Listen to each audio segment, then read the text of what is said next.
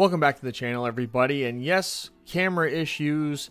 You're going to see them in a couple of these videos coming up. I don't know what's going on, but welcome back to the channel. This is my number 4 team in my NFL 2024 Deep Dive series, the Baltimore Ravens. And, you know, this is my pretty face, different camera angle, like I just said. We'll get to the normal graphics and all that stuff, so you won't have to look at it from this weird angle for very long. But the Baltimore Ravens are a team with a lot of question marks, yet with a lot of sure things. And I think that's the weirdest part about them is they're a great football team. They are number 4. They're coming with the MVP quarterback from just last year in Lamar Jackson. But what is their ceiling? What is this team's ceiling? What could they truly do this year to get to that next level? Are they just stuck perpetually as being the team that can't win the big one? Are they just that regular season juggernaut who gets figured out at the end of the day in the playoffs? I wonder what that's going to look like for them this season, especially when you lose your defensive coordinator. Not a lot of experience in the defensive coordinator position at all. So how Zach Orr starts to work in there is going to be a true question. How Todd Monken works this offensive line, that's another big one there. They lost 3 starters on the offensive line, and they got 3 granted inexperienced players as their replacements. You're hoping that they can reach their upside. Voorhees, I think, has a good upside there. Falele playing guard, we'll get to why I think that's a problem.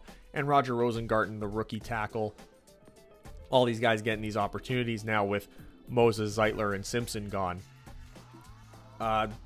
You're hoping a wide receiver can step up. Zay Flowers had a good rookie season. You want him to get to that next level.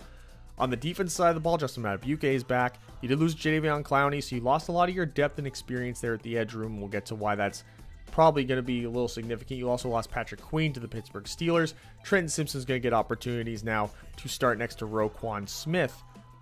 And then you got Kyle Hamilton, who continues to impress. He had a tremendous rookie year. He had a true elite level sophomore season last year. So we're looking to see what they can do with him to continue to enhance his growth as a player. And that's going to be up to Zach Orr as well. And I know I'm doing a lot of like, hey, what's this coaching staff going to do? So let's start with the coaching staff and their grades.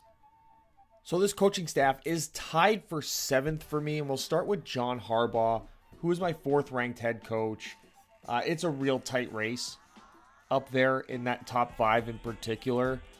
It's just littered with legends, and Harbaugh has gotten people hired that maybe shouldn't, just based upon how he was brought in here to Baltimore following Super Bowl winning head coach Brian Billick, and he was a special teams guy.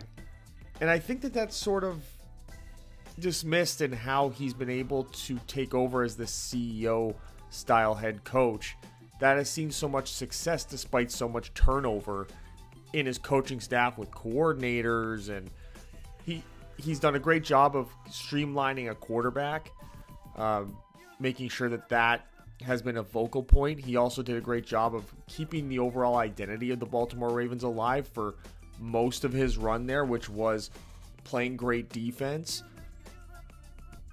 But his ability as a motivator, as a team builder, and able to find these diamond in the rough type players and take guys and put them in the right spots and make sure he's getting guys on the field that fit the scheme, that have good football IQs for the particular moment more so than anything else. It can't be understated, you know, his history with Andy Reid, number 1. Number 2, the special teams thing, being able to motivate professional athletes to do the one thing that none of them dreamed of ever doing. When you're playing in high school, when you're playing in college, you're dreaming about, you know, throwing the game-winning touchdown pass or making the game-saving tackle or getting that pick 6, you know, late in the game that wins your team the Super Bowl. You don't dream about being the guy who runs down there in the middle of the second quarter and the ball bounces into the end zone. It's a touchback. And that you're super hyped about getting back out there and doing it again, you know, once or twice more in that game.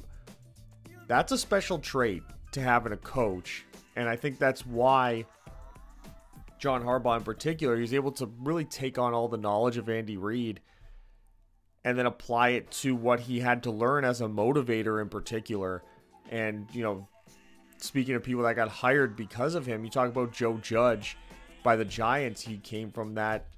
He was that same type of position that John Harbaugh was when he got hired by Baltimore, and it completely backfired. And I think that goes to show how special Harbaugh really is, because it's not something that just anyone can do. It's not something that just any special teams guy can turn around and become. It speaks to how good of a study he was. I think it speaks a lot to how great Andy Reid was as an influencer. And I think it also goes to show how great Andy Reid is at giving his assistants, opportunity. And John Harbaugh ate up all those opportunities. And he's going to be with this team for as long as he wants to be. He is never going to get fired. That's for sure. He's definitely not going to happen anytime soon with how great this roster has been built. And another guy who's probably going to be there for as long as he wants to be, which is going to create a really nice streamline of talent and scheme, is Todd Monken. He's my 4th ranked offensive coordinator. He came in last year and was so great at putting Lamar Jackson in position to play to his strengths. And that's what really got Lamar his 2nd MVP award. Now, you can argue, did Lamar really deserve the MVP award or not compared to other players? I think that's debatable, and I think it's a fair debate, but he still put him in that first year back into that spot that Lamar had gotten to. I believe he got to it in his 2nd year in the league. In the 2nd year in the league, he was the MVP. Got him back to that level. Now, there was some questionable decisions made, particularly in the playoffs with some of the play calling. Some of the lack of chemistry between, I think, Todd Monken and Lamar Jackson in particular really shined through in that playoff game, particularly in how they handled playing from behind. Put themselves in some pretty rough positions. I think Monken got away a lot from what he did that was so great during the year. And I also think that he didn't necessarily provide Lamar Jackson with enough confidence to sort of go against what Monken maybe calls through the headset to then change at the line of scrimmage, because there was a lot of situations in that game where it seemed that the play call didn't really match the situation all that well, particularly what the defenses were showing, and the play was never changed. And it led to some very questionable decisions, including that interception that ultimately ended the game, throwing it into triple coverage. Now, you can argue that they should have been playing with a lead at that point, because I believe it was Zay Flowers who fumbled inside like the 2-yard line at some point in that game. But that stuff is going to happen. As long as you're in the game, you got to sort of throw those away as excuses. And I think that's why it's hard to put Harbaugh and Monken higher than 4th, is because those little moments are what separate, the number 1, the number 2 coach from, I believe, the number 3 and the number 4 and the number 5. Someone completely far away from that ranking is the defensive coordinator, Zach Orr, who recently got promoted after Mike McDonald went to the Seattle Seahawks. He's inheriting, statistically, one of the best defenses ever.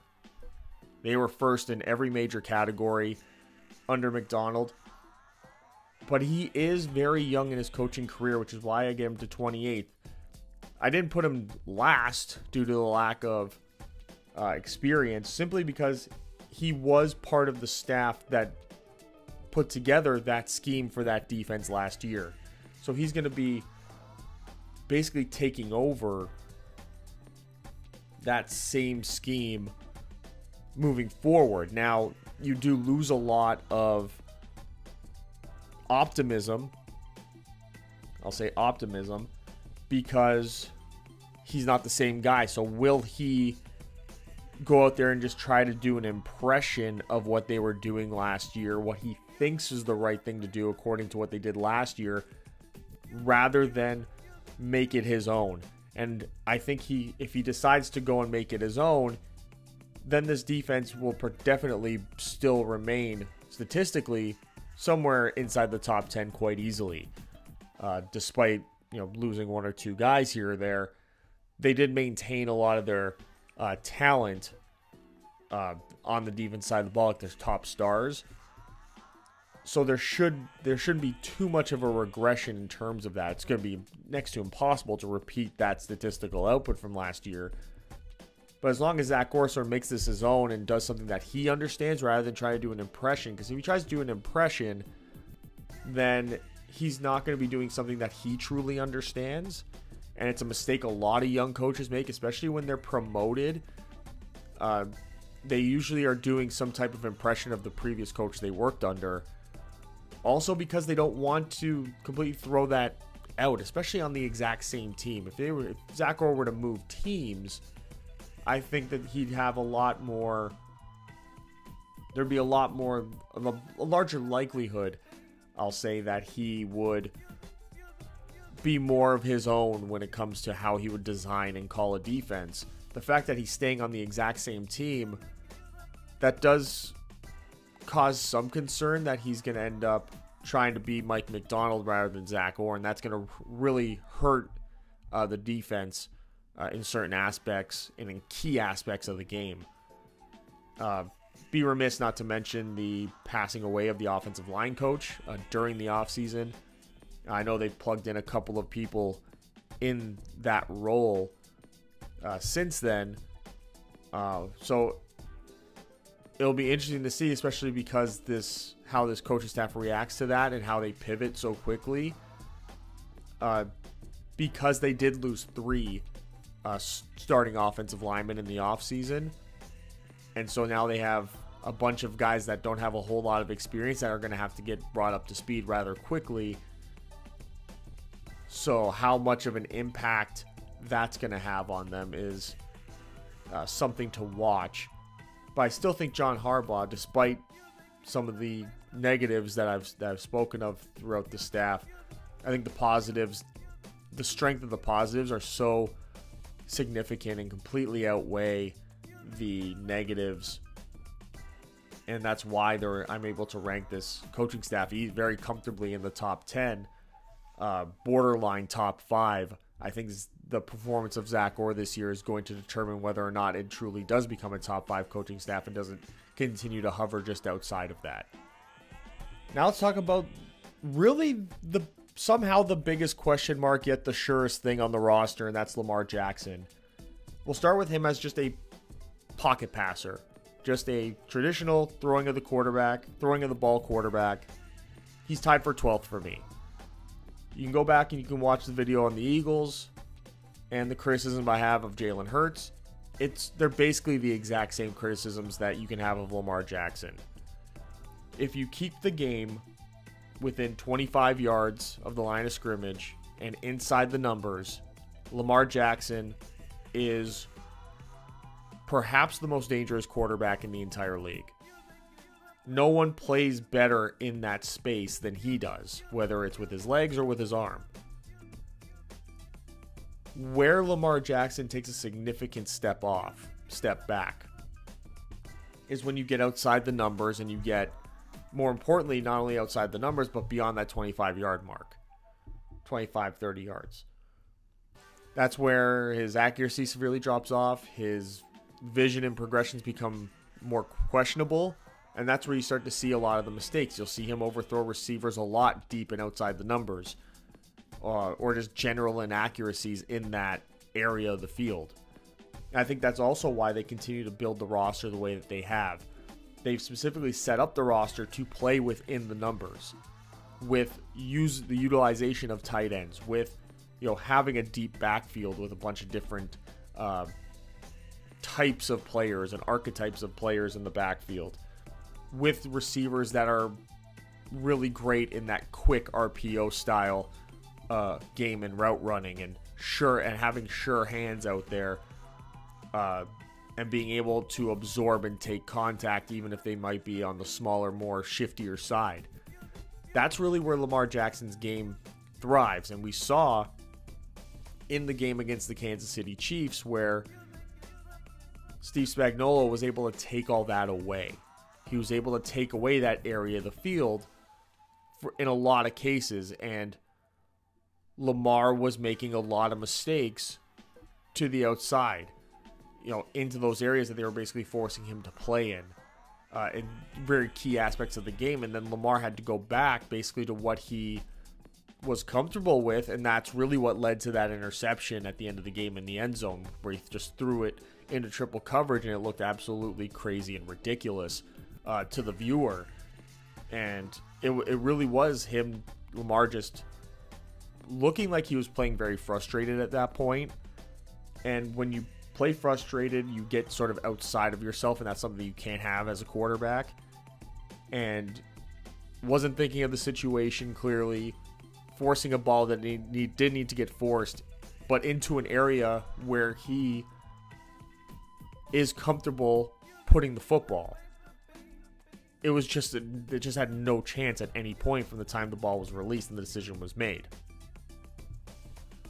How him and Todd Monken now work together is going to determine a lot for Lamar Jackson and how he can maybe push himself to become a top 10 passer. Now, he could probably, most likely than not at this stage in his career, he kind of is who he is.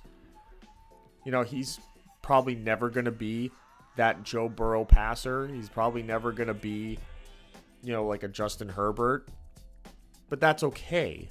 You just need to make sure that you continue to have a strong scheme and a strong offense and a play calling strategy and play designs that enhance his abilities while also not allowing the defense to just play in a certain area the way Kansas City did and just play discipline off the ends and take away his running ability and force him to make those mistakes that he was making.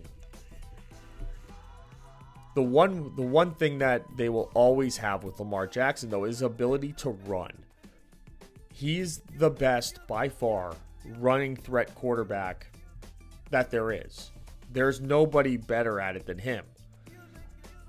He's different than Jalen Hurts in a way where Jalen Hurts has a lot of power to his game, while Lamar is like pure finesse. He's more like a Michael Vick style of running quarterback, while Jalen Hurts has a lot more power to his game. Jalen Hurts is a lot closer to what we got out of someone like Cam Newton than what Lamar's doing, which is more like a Michael Vick, which brings a lot of dynamicness to the game. And I think that's why them bringing in Derrick Henry, who we'll get to shortly, is a tremendous compliment to Lamar Jackson. You're basically getting the best finesse runner and the best power runner, the two hardest people to tackle for two completely different reasons, and putting them on the same team in the same backfield for 75% of a game.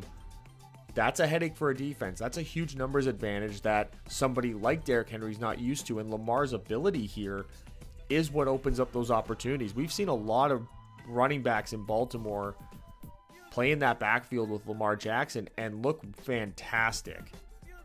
And it's really because of him playing with the numbers advantage, having to have the defense account for him as a runner, which opens up all these opportunities for a running back. And if they overcommit to the running back, Lamar's going to find a hole and he's going to hit it, and he's going to hit it as fast as any running back in the league would. You talk about Christian McCaffrey being able to hit a hole and make a linebacker miss. Lamar Jackson is just as good at that as he is. So being able to position yourself throughout a game to be able to continuously incorporate this ability is what has given Baltimore so much success. It's what gave Baltimore so much success last year in particular. But it's this ability as a passer that inevitably hurt them. And Michael Vick never won a Super Bowl. Cam Newton never won a Super Bowl. Neither one of those guys, Vick or Cam Newton, saw a lot of success outside of the regular season. They weren't these giant playoff juggernauts.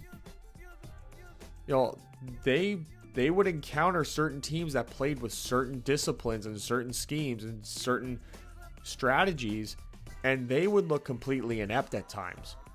Famously, Michael Vick, it was when he would play the Tampa Bay Buccaneers back then in that Tampa 2 defense.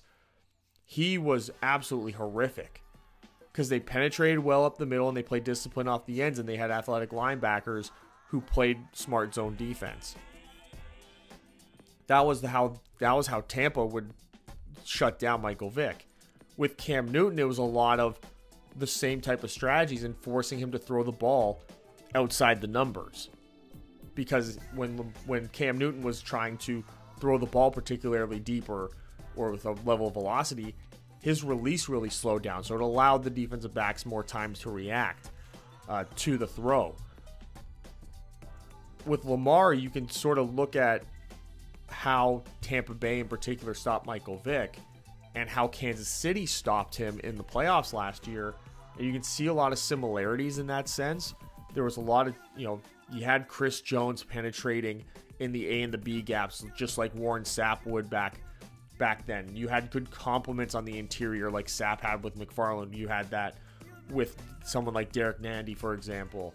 Then you had disciplined defensive ends who would play very, very strict lanes there on the outside to contain Lamar within that pocket that then allowed that interior penetration to then push him backwards and improve the angle of pursuit for your defensive ends, and then make the job of the linebackers a lot easier because now you force Lamar outside the pocket. He's scrambling somewhere, and you've taken away basically an entire half of the field, allowing your defense to play more athletically, like we saw with Nick Bolton, for example, or we saw with Willie Gay or Drew Tranquill, or you would see with Justin Reed and Brian Cook on the back end, L'Jarius Sneed at corner. They're able to play so much more instinctually and so much more aggressively that is what inevitably defeated them. So now with Lamar Jackson, if he can't refine this level of his game where he can get that ball to the outside, he can stand more confidently in a pocket, not bail from clean pockets the way that you'll see him do sometimes, or not give the offensive, or not move with the offensive line to the outside effectively to allow him to set his feet a little bit more and to be more targeted on the outside and deep to the outsides. If he's not able to improve that, then Baltimore's going to just fall into that category of being a team that'll probably at best get to an AFC Championship game and never get further than that. Like, that'll sort of be their Everest. So how Todd Monken continues to work forward with him, you hope that something can click, that extra little button can click with Lamar and he can get to that next level. The running threats here are absolutely fantastic. They're tied for 10th. And the only reason I have them tied for 10th is because, Derrick Henry's a great back. You just wonder when the wheels are falling off. Because Tennessee ran this guy into the ground. They absolutely ran Derrick Henry completely into the ground. And he had some really great years, really punishing years, picked up a couple injuries, some lower body injuries. But now he's come into a situation like we just talked about with Lamar Jackson, where he's going to be playing with a numbers advantage that he's not necessarily used to. Even if he's going up against stacked boxes, 8-man boxes, which he was very used to in Tennessee, he's basically playing against a traditional 7-man box every single time because of how effective the RPO game is and how much respect the defense has to pay to Lamar Jackson.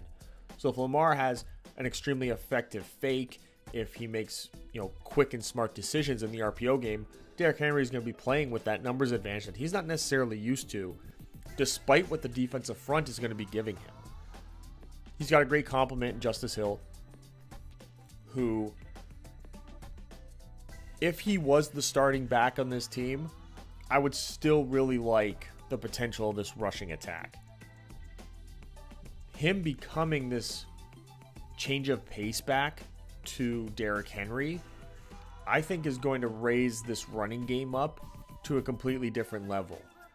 I think his ability, as a receiving back is, questionable. He's sort of in that third tier of players. He's tied for 22nd with a 73. The injury to Keaton Mitchell, I think, drastically improved Justice Hill's workload this season. I really felt like Derrick Henry was going to be the true number one star here, and then you'd see Justice Hill probably on early downs, and then Keaton Mitchell would get some work as a like third down receiving back. Like that's where he'd get his work in. Sharing those aspects with Justice Hill, and then Derrick Henry, of course, getting some reps in there as well. But that's not really Derrick Henry's game. I think they really want to save Derrick Henry, make him that early down back, not overwork him. I think maintaining the quality that they have in Justice Hill, going out and getting a rookie like Rasheen Ali, for example, is going to be their strategy to keep Derrick Henry fresh. I think Lamar Jackson taking a lot of carries also helps Derrick Henry stay fresh throughout the year. I see a world where you get Derrick Henry basically coming out and being like this bruiser and this punisher for most early on in the game to really match the finesse of Lamar Jackson, allowing Baltimore to play with a lead, shorten the games in particular, allow that defense to really pin their ears back. And then as the game sort of goes on, you get later in the game, Baltimore playing with a lead, a 2-digit lead in those games where they have that. That's when Justice Hill comes in and just starts, scattering through a completely worn out and depleted opposing defense. I think that's the world Justice Hill will live in. I don't know how many reps Rasheen Ali gets, to be honest. I think he's going to be more just pure spot duty. Game gets completely out of hand. That's when he'll come in. But I think Justice Hill is going to be like your finisher here. He's going to be like your closing pitcher, if I'm going to use a baseball reference. While Derrick Henry is your flat-out workhorse running back. Now, the concern is that Derrick Henry is going to hit a wall. He's going to hit it fast, the way we see a lot of running backs do. The great ones will just hit a wall. They'll play great, and then all of a sudden it's just too much. Now, the turnover on the offensive line early in the season could have its effects. It could rear its ugly head while they're trying to work out, those 3 offensive line spots, the 2 guard spots and the right tackle spot. God forbid Ronnie Stanley gets hurt in that left tackle spot, needs to get figured out too. So there's early in the year, the first quarter of the season, more likely than not, I think there's going to be some shuffling going on that offensive line, putting guys in the right spot, making sure that guys, that they're being used to the best of their abilities, whether it's guard or tackle. And that could set up Derrick Henry to have some issues. Another thing that could set up Derrick Henry to have some issues is if Baltimore makes the mistake that Tennessee made early on in Derrick Henry's career. You remember early in the first couple of years of Derrick Henry's career, he wasn't, seen as a great back. He was seen as like a backup running back. Because what they did was they tried to use him as like this short yardage goal line style back. You look at the measurements of Derrick Henry and you go, yeah, of course I would use him that way. But Derrick Henry's skill set has never suited that. That's why he struggled so early in his career and why he excelled so much later on when he became a full-time starter and was starting to run a lot of those stretch off tackle plays in particular, because it allowed him.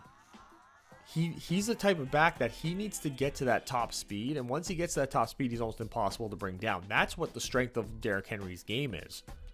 Derrick Henry's game, his strength isn't handing the ball off and running into a 9-man box trying to run up the middle. That's never been his game. You watch that happen, he's almost never effective in that role. The way that you stop Derrick Henry is you need gap penetration. You need gap penetration early to stop him from getting to that top speed, because it does take him a while to get to that top speed. That's why those stretch plays that he runs is where he's the most effective. You wouldn't expect that. So if they try to use him that way, then this won't go well. I think that is a very minor concern that only needs to get brought up because he is going to a staff that he's never worked with before that might try to see Justice Hill and Lamar Jackson as your finesse outside runners and try to put Derrick Henry in a position where he's going to be used improperly, and that his measurements are going to sort of weigh things out here. more so than his actual abilities. Especially because I think that Justice Hill is going to get a lot of this receiving back work. So when they do decide to spread things out, I don't know that Derrick Henry's going to be on the... That's going to be the time for Derrick Henry to be on the field. I think when they use those big jumbo sets... those big jumbo sets with the multiple tight ends and then running RPO with the multiple tight end sets, that's where you're going to see Derrick Henry, those condensed boxes. So how they execute him and get him, to that stretch run, to that outside, I think that that's going to be potentially where the struggles come from, but I don't necessarily foresee that being an issue. I think Todd Monken's smart enough and John Harbaugh's smart enough, and there's enough tape on there that little old YouTuber me doesn't know something about Derrick Henry that this coaching staff does. That this coaching staff doesn't, right? Now going to the real weakness of this offense is the wide receiver room. They're tied for 29th. Let's start with Zay Flowers. I think Zay Flowers really suits this offense really well. He's really effective as the RPO route runner wide receiver. He's tough, he's gritty, he plays bigger than what he is. He's not afraid of the contact. Some sure hands every now and then as a ball carrier could go a long way. But for a rookie receiver, that performance last year was really great. He was everything they needed him to be last year. What they need him to be this year is to be somebody who takes that next step up. They need him to establish himself as at least a middle of the pack number one receiver, because they were expecting that to be Rashad Bateman. And when they brought Rashad Bateman in, I don't know why they did that, particularly because he wasn't somebody that necessarily fit what Lamar Jackson's skill set was. Lamar Jackson has a very specific skill set that we've talked about, and Rashad Bateman is more of a traditional outside wide receiver who you want to give opportunities to deep down the field and running those breaking out routes and stuff at those intermediate out routes and everything, comeback routes, all that. That's where you want to use a Rashad Bateman, and that's not something that's really a staple of this offense, which is why I don't think Rashad Bateman's ever really had any significant statistical output, even when he has been healthy, despite the anticipation for that. I don't know why they continually bring him back. I think they'd be better suited of filling that role with somebody else who really fits what they're trying to do, which is why I think Nelson Agholor has a place on this team, probably more so than Rashad Bateman does. Despite the issues with being able to actually catch, Nelson Agholor, the strength of his game is that speediness, that quickness. That's something that's way more conducive for success in this offense. Then they brought in Tez Walker, who I think is sort of in the same realm here. And then you have Deontay Hardy, who's taking over Devin Duvernay's spot as special team guy, but as this gadget type wide receiver, effective in the screen game. He's got the potential here to end up having better statistical output than pretty much all these wide receivers except Zay Flowers. I think he would take a lot of the backup role to Zay Flowers in a lot of situations. You get the RPO screens and all that. I could see Deontay Hardy having some weeks where he looks fantastic, where he looks so effective, where he's giving defenses headaches, because he just fits so well. And this is what I'm talking about with having an offensive coordinator that you can keep and for years on end just streamline talent in. Deontay Hardy might have found his place, his home, for what's going to turn out to probably be the majority of his career now, because of how well he fits. He's somebody who, despite the 68 grade, could find himself with a 550-yard season, 500 to 600-yard season this year, which would be a significant output when you anticipate, say, Flowers will probably be over 1,000, and you'll have Mark Andrews probably looking over 1,000. Isaiah Likely will probably be sitting at about 700. just because of how they design and their formations and have the type of personnel they use. But I can see Deontay Hardy right up there as a significant contributor in this offense. Speaking of those tight ends, you get Mark Andrews. You know, this is my 5th ranked tight end. He's just fantastic. He's a great all-around tight end. He really, again, fits with Lamar Jackson like a glove. Him and Lamar Jackson fit together in a way that you see Patrick Mahomes and Travis Kelce fit together. Not nearly as well, obviously. There's like levels to this. But they're as good, but Lamar Jackson and Mark Andrews are as good as basically any other combination of quarterback and weapon that you can find. Mark Andrews is so effective at using his size, sneaky athletic, sure hands, and he's not afraid to go up for the catches in coverage, which, especially in between the hashes where he really loves to live in the, you know, you get those play actions where he leaks out and then cuts up the seam. That is where Lamar Jackson really loves to live with his passes. And so Mark Andrews loves to be there as the receiver. So that is a match made in heaven there. You'll see Isaiah Likely get a lot of snaps. He was great in replacement of Mark Andrews last year. He's a legitimate number 1 receiving tight end in the league. He's up there. He's potentially a top 10 guy as well. So having him, he's not a great blocker. He's not going to be that type of guy, which does hurt his projection on this team just slightly, because that is going to open up more opportunities for Charlie Kolar and Patrick Ricard to get on the field. You're going to see some formations where it's Andrews, Kolar, Ricard, Derrick Henry, Lamar Jackson on the field. And they're just going to try to overwhelm the defense with great blocking, great size, and then once they commit to that inside, Lamar Jackson takes it to the outside, and that's that.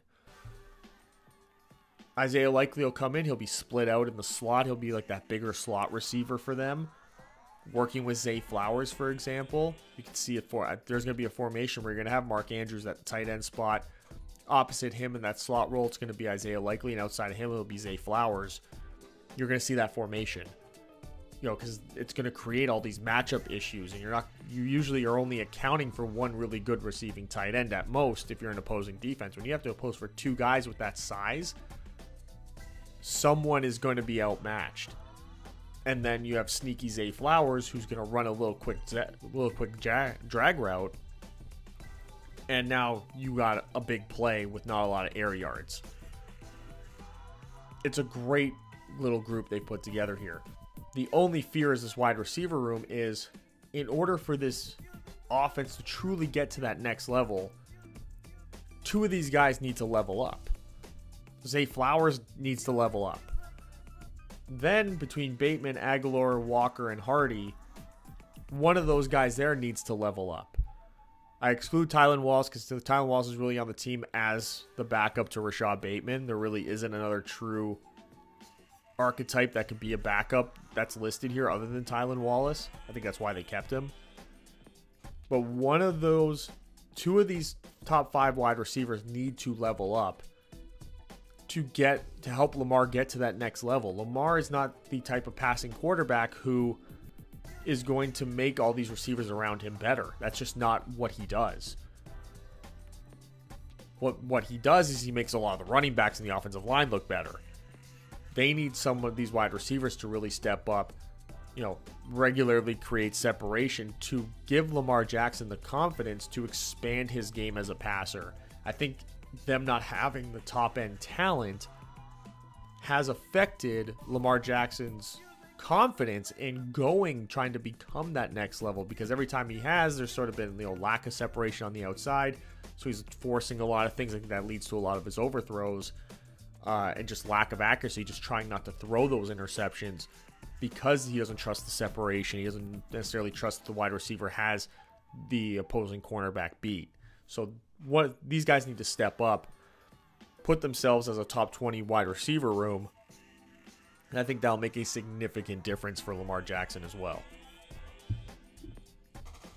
Moving on to this offensive line, and despite losing 3 starters, their pass blocking is still tied for 8th.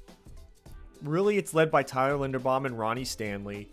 Linderbaum, probably the best overall center in the entire league. He's definitely in the top 2, top 3 at worst, depending on how you view Creed Humphrey and Frank Ragnow, really. There really isn't a hole in his game.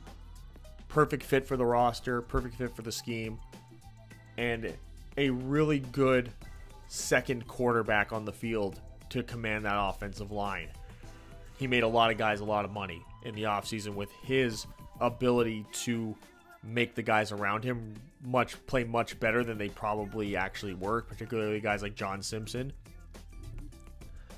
who made probably more money than he should have going to the Jets. And he's going to have to do that with Andrew Voorhees and Daniel Falele. Andrew Voorhees getting into that starting role now. I really liked him in USC. The injury concern sort of dropped him significantly in his draft. He probably should have been a day 2 pick, an early day 2 pick.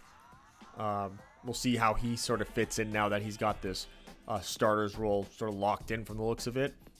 Then there's Daniel Falele, who is this monster, 400 pounds, he's like 6'8".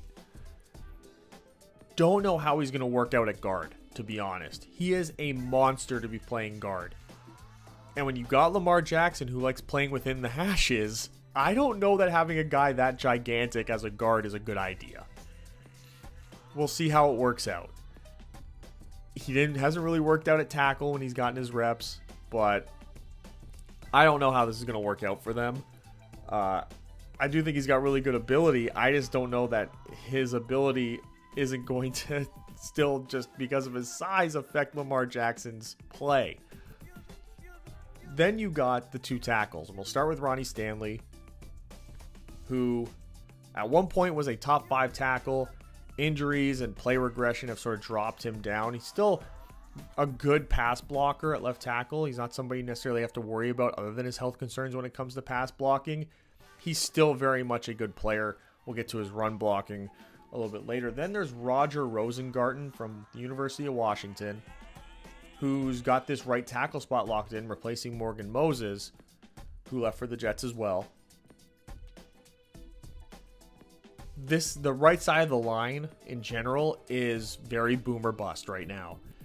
And this is what's really going to determine how good the offensive line truly is. If Ronnie Stanley stays healthy, I have no real concerns about the left side of the line. The right side of the line, Roger Rosengarten, Daniel Falele, this could go horrifically wrong. And this is where, when I talked about earlier, a lot of the shuffling would happen, is I think at these 2 spots here. Because they do have some decent depth with Patrick McCarry and Ben Cleveland in particular, who as veterans, I think, the ceilings are much lower than what you get with Falele and Rosengarten, obviously. But I think the floors are a lot higher as well. So there could be a time, a third of the way through the season, where Cleveland is the right guard and McCarry is the right tackle, and that's the offensive line they go with. They go with the higher floor than they do necessarily the higher ceiling, just because Falele might be too gigantic to be playing guard, and Rosengarten just has general rookie issues playing the right tackle role. They also have Josh Jones, who I guess him and Patrick McCarry have sort of the same flexibilities, though Josh Jones had his best performances at left tackle. I would expect if Ronnie Stanley misses any amount of time that Josh Jones is the one that steps into that spot. That's really where he's played his best game throughout his career. That's been sort of riddled with disappointment other than one season with the Arizona Cardinals. Mala Laulu, all-name Hall of Fame. I think he's more of just a 5th interior offensive lineman. Nick Samick is your backup center, who doesn't give you much in pass blocking at all. You get to run blocking, they're tied for 21st. Ronnie Stanley just sort of drops off there. Andrew Voorhees sort of just is what he is, very balanced across the board. We'll see which aspect of the game he really excels at. I think he's one of those even keel linemen, sort of like Tyler Linderbaum is. Tyler Linderbaum is just, you know what you're getting. Great run blocking, great pass blocking, elite level play. Voorhees has a lot of the same features there, so you wonder if in this scheme, as he gets comfortable, I think he could really get to a level where he could be a really effective guard long term. And then you see Falele and Rosengarten. In the run game, they really fall off. And this is a team that's going to be relying a lot on the run game to really run this offense. It's going to be one of the few teams in the league that play at such a high level.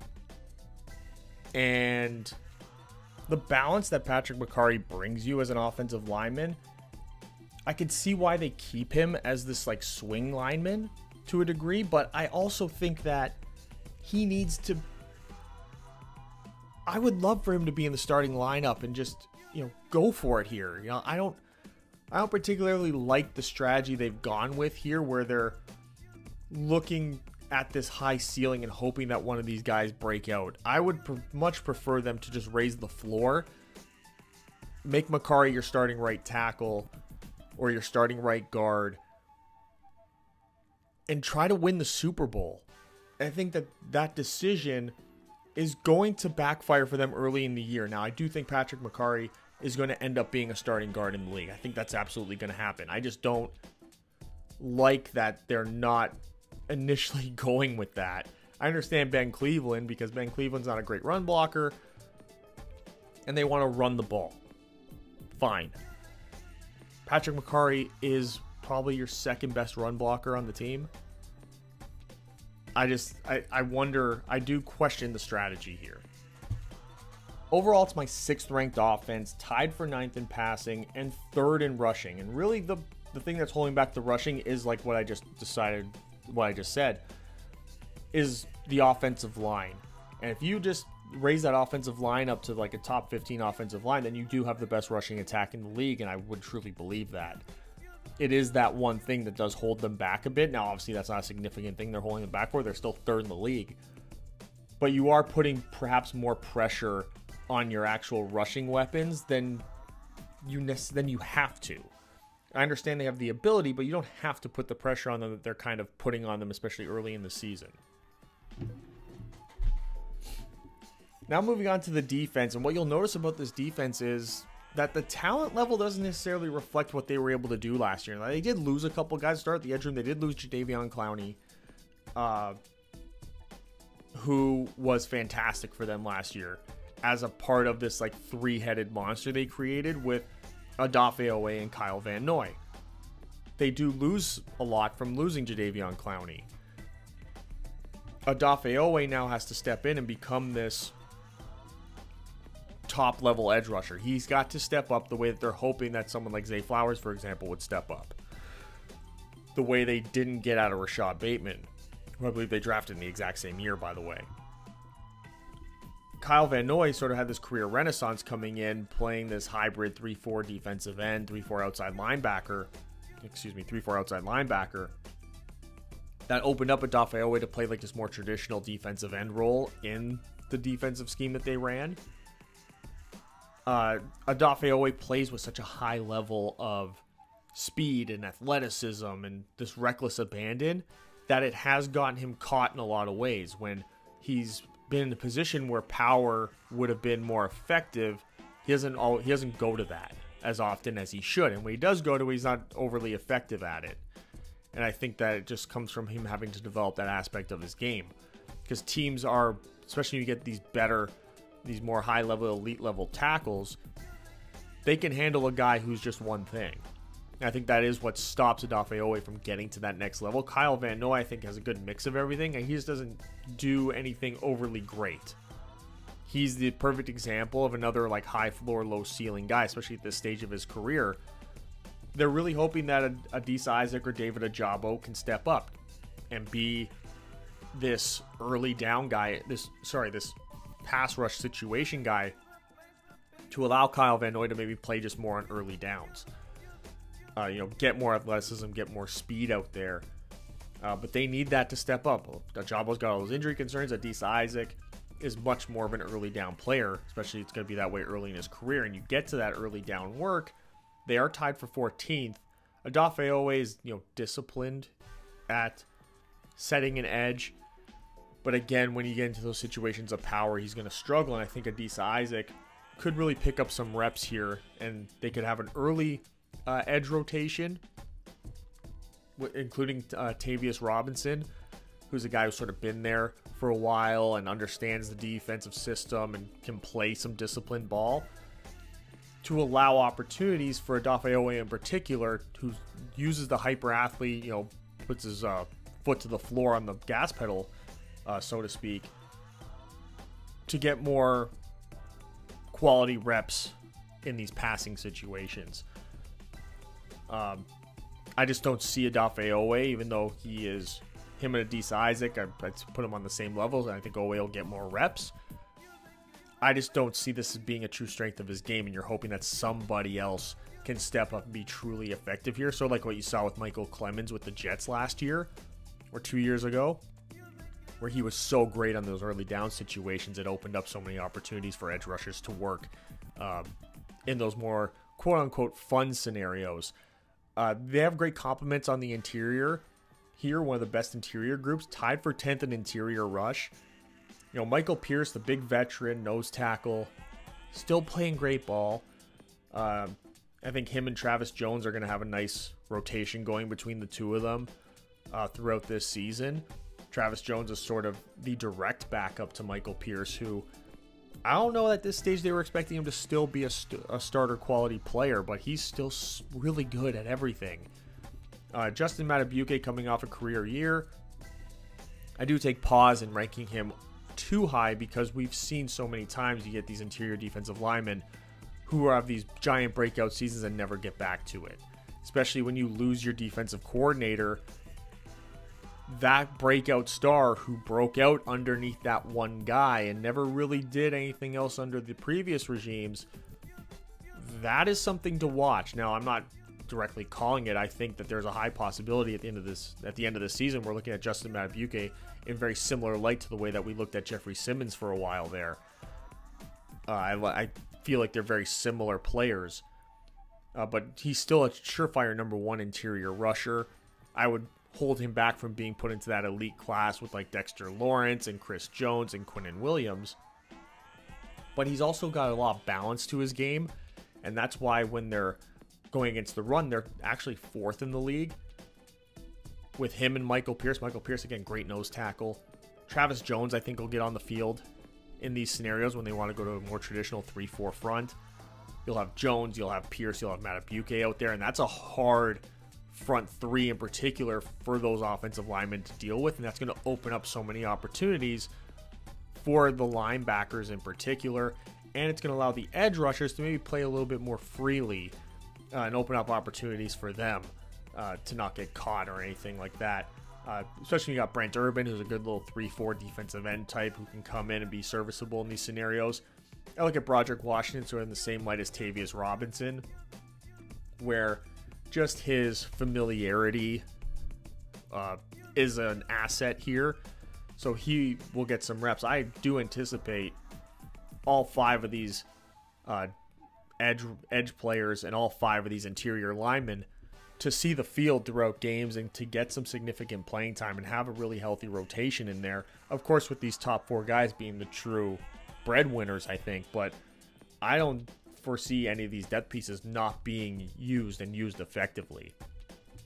Moving on to the linebackers, and they are third in linebacker coverage with Roquan Smith and Trenton Simpson. Now, Trenton Simpson is sliding into the Patrick Queen role here, who broke out as the number 2 linebacker to Roquan Smith, who is a legitimate number 1 linebacker in the league. I don't put him as highly as, say, Fred Warner. I think as an overall linebacker, he's like him and CJ Mosley, Quincy Williams, they're all in that sort of group together. Dre Greenlaw is another one. I do think Fred Warner sort of stands alone. Roquan's got this ability to be really smart on the field. He's really good at disguising what he's doing. He's really good at counteracting what the quarterbacks are doing at the line. He's good at identifying things pre-snap. You see him doing that all the time. He's a really, really great green dot linebacker, so to speak. He understands the defense. He also understands the opposing offense. I think that's sort of something that's missed a lot. Is you can tell Roquan Smith does a lot of studying of offenses. That he probably in his life has designed a lot of offensive plays. Like, he just gives off that vibe because you can see, even against the more creative offenses, he sort of is anticipating and can sort of see what's going on here. He can look at a player and see how they're lined up and be like, okay, this is what they're probably going to be doing. So if my zone responsibilities are here, maybe I can cheat over a little bit and take this away before coming back and then creating a big moment. And you've seen him do that in games against some really great quarterbacks as well. He's also able to identify where the soft spots are in his own defense's zone and make up for those soft spots with great anticipation and great speed, understanding the route combinations and being able to cut those areas off to give his front four more of a chance to, get home in that sense. You look at Trenton Simpson, he came into the league where this was always going to be part of his game, and that the effectiveness against the run was going to be where he needs to develop, and now he's going to be out here getting those reps. He was drafted specifically because I don't think they ever were planning on bringing back Patrick Queen. Even when Patrick Queen broke out, I think there was sort of just like, okay, yeah, we'll keep you for this, but we're not going to throw the checkbook at you by any means, because we did draft Trenton Simpson anticipating we were going to lose you. He's coming in the same sort of vein that Patrick Queen was brought in with the same upside, I would say, to a degree. Patrick Queen was a first-round pick. Trenton Simpson wasn't. But I think that also has to do with just, I think, teams falling out of love with the linebacker position in general, and linebacker not necessarily being a first-round pick anymore unless they're truly, truly seen as elite. I don't know that Patrick Queen, with his skill set coming into the league the way that it was, would be a first-round pick in, like, last year's draft, for example. Even the year previous. But they're basically taking a mulligan here on Patrick Queen and hoping that they can develop Trenton Simpson in a way they couldn't with Queen. Malik Harrison, they didn't keep a lot of linebackers, which makes me think Malik Harrison is going to be back in being solely just more of a traditional off-ball linebacker. I could see him being a backup to Kyle Van Noy in a lot of ways as well. But I think mostly this is going to be what his role is, just because they didn't keep the bodies. You get to the linebackers here against the run, and this is where Trenton Simpson does struggle. And I think Malik Harrison can get a lot of reps in this sense here. They are tied for 19th. Roquan, again, solid player against the run as well. I think he's really great. He's sort of just below, for me, that top tier. And I know that probably makes a lot of Raven fans upset, and I'm probably going to hear it in the comment section, but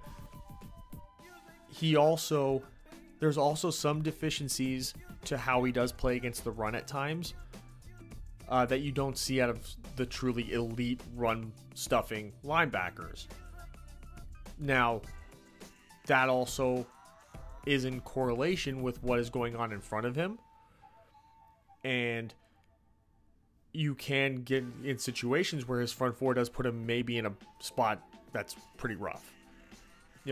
There is aspects of the RPO game against certain teams where he is going to maybe hang in there for the pass more so than he's going to attack the run, and that does open up opportunities as well for the opposing offense to hand the ball off. I think he trusts his athleticism more to be able to run down, to force them to hand the ball off, put them in a position where they have to hand the ball off, and then use his athleticism to try and make the tackle.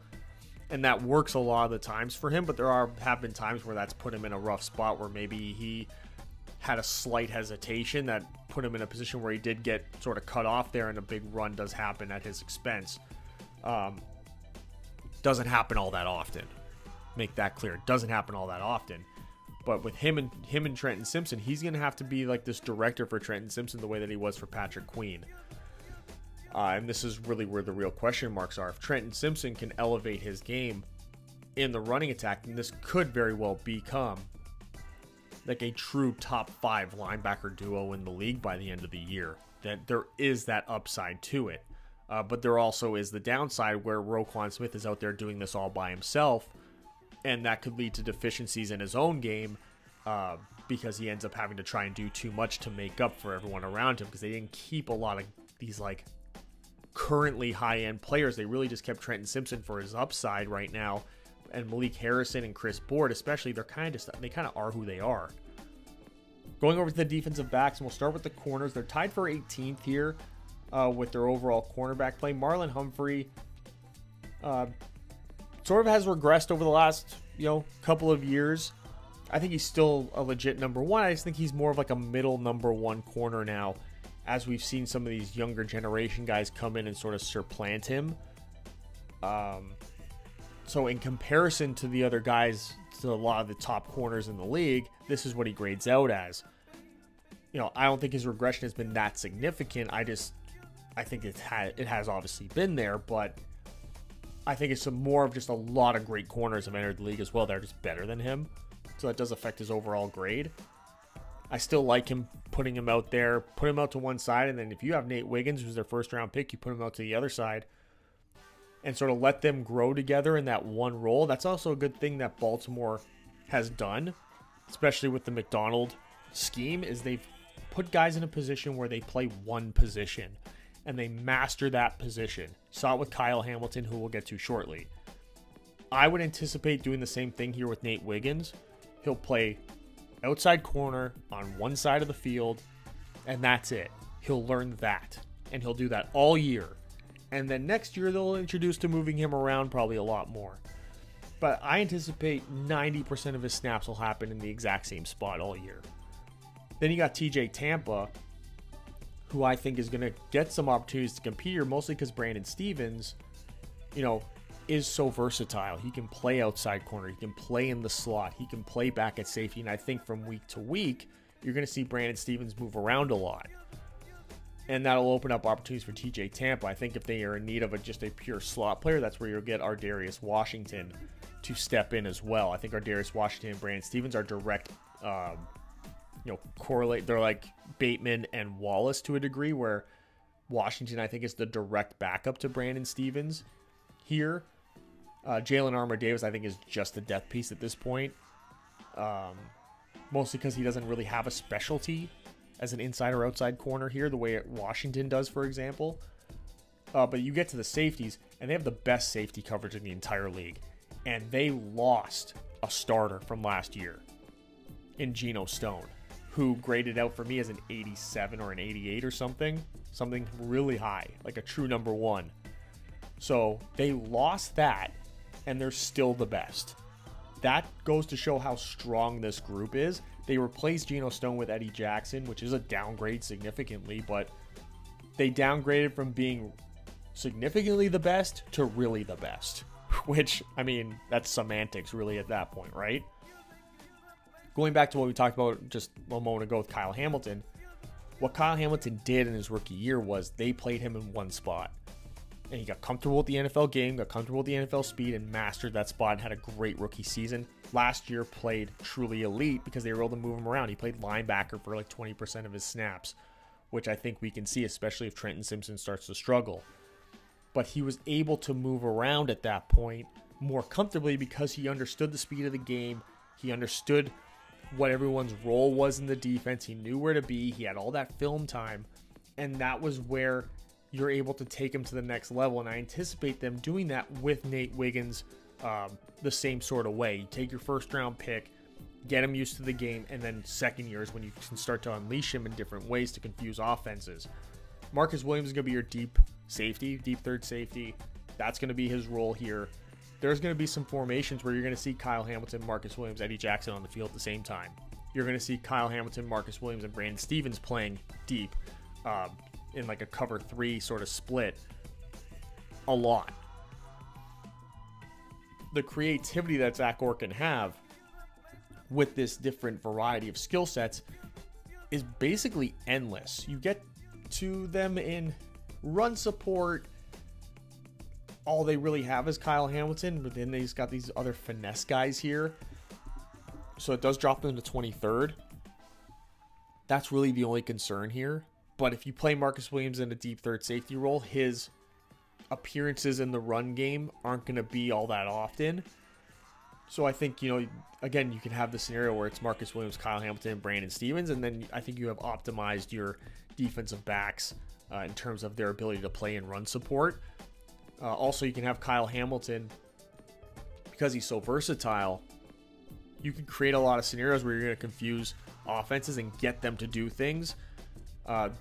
to work right in, play right into your hand. You can have Kyle Hamilton line up at linebacker and he can bail into the deep safety role, and vice versa. He can be at a deep safety on the right side of the field and then retreat all the way down into flat coverage or into hook curl coverage, or go to the other side, go from one hash to another, coming down the field or going vertically up the field, to just confuse these guys. And he's got such great range, such great size, such great athleticism, such great ball tracking while the ball's in the air, that he really does have the potential here to have that defensive player of the year caliber season, where he gets that Deron Bland 7-8 interceptions in the season, just because I think again this year they're gonna up the ante with him again. Now, how Zach Orr goes about that, I would be much more confident in McDonald obviously doing that than Zach Orr, but I think that's going to be something where Zach Orr is going to be able to put his stamp on this team, is how he uses Kyle Hamilton and how he manipulates the skill set that Kyle Hamilton has to enhance the overall defense. So this is my 6th ranked defense, 2nd in pass coverage, and they are 19th in run defense, which they're so high level in pass defense, and the way that they run this team in general, I'm not concerned at all. 6th ranked overall defense, absolutely incredible talent-wise. So it is my 4th ranked team, tied for 7th in coaching, 6th offense, and 6th defense. Coaching staff has so much to work with here. The style of play they run is perfect complements of one another. Aggressive, creative defense, and just game-shortening, effective running of the football, finesse running of the football. Now with that mix of power, this is going to be a really effective football team this year. But again, the concerns remain the same. What is the ceiling when you have the quarterback that you have? And there you have it, my number 4 team, my 2024 NFL Deep Dive Series, the Baltimore Ravens. Make sure to like, comment, and subscribe. Do all that YouTube thing that I know you guys love to do oh so much.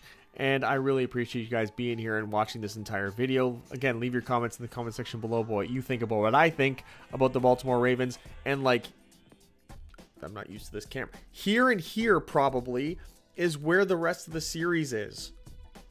Yeah, the playlist and the next video, the number 3 team, probably, if it's already been posted.